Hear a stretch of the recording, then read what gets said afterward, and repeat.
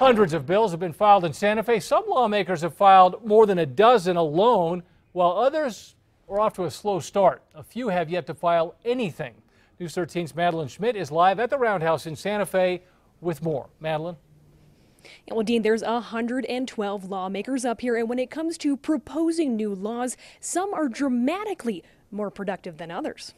I don't want to waste a minute up here. I know why the taxpayers sent me here. It's for jobs and revenue, trying to get people back to work. I'm known as kind of a little Energizer bunny running around trying to work with everybody. I don't ever shut my door to anybody.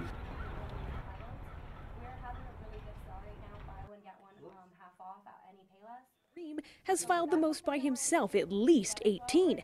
At last check, only one Democrat has yet to file a bill, while 5 Republicans haven't, including Senator Gregory Baca, who beat out Democrat Majority Leader Michael Sanchez in November. But Baca says for him, it's quality over quantity, and that he'll be introducing some bills very soon. I want to put forth a measured number of bills that are well thought out and have as much support going in as I can, and that does take more time. The Sanchez-Baca race was a nasty one. These ads, which were not put out by Baca, slammed Sanchez for being too soft on crime. Now, Baca says while he does support his fellow Republicans in their crime reform efforts, the bills that we can expect to see from him, they will focus on other issues. Back to you. All right, Madeline, thank you. Now, as of tonight, lawmakers have introduced nearly 450 bills.